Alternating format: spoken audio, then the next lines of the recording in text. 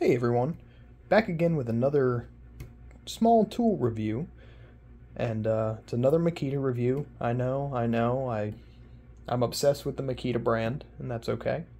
Everybody's got their thing. You know, I'm open to using all different tools. I've used plenty in the past between Ryobi and DeWalt and Milwaukee and, you know, countless other ones. And this is the brand that I feel, and it's all personal opinion, I feel is the best one for me in my line of work. So let's get into it. This is the Makita ratcheting screwdriver. And I don't know, I don't see one on the package of like the actual technical name of it, but I think this is the only one that they've put out. And like I said in my last video, a lot of people were having a lot of problems right around here of it breaking. And I think that is mostly just from, you know, torquing it down too much, and which is something you never want to do with a ratcheting screwdriver. You know, it's a pretty delicate mechanism, and it's not, say, like through-tanged like most, like, just regular screwdrivers. But it comes in this little case, which is actually one of the only gripes I have about this, is that these bits are difficult to get out of the case itself. You know, some of them on the end are kind of easy, but the ones here in the middle, you really got to work out.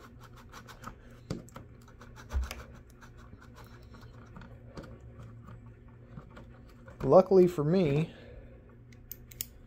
I always use a multi-tool. I've got a Leatherman in my pocket almost always, and I can just open it up and I can pull them right out of there if I need to.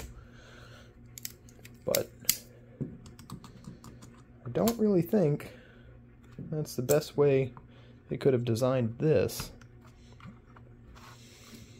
But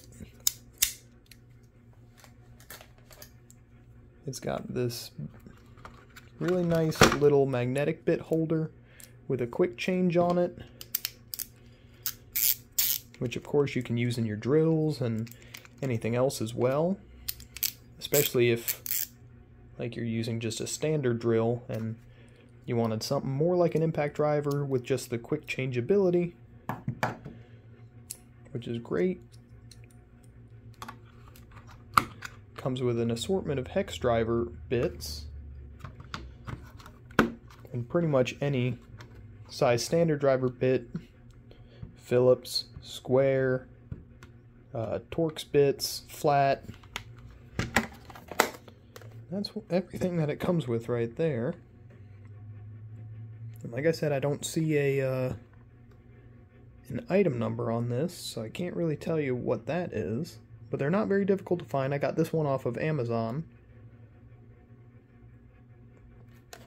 And I've used it quite a few times now, and you can see it's a little beat up. But I've only had it for a couple of months, but it's really been useful for me. Thank you all for watching. Please like, share, subscribe, comment, and all that good stuff. Anything you want to see, I'd love to read your comments and try and make that happen for you. Thank you all for watching.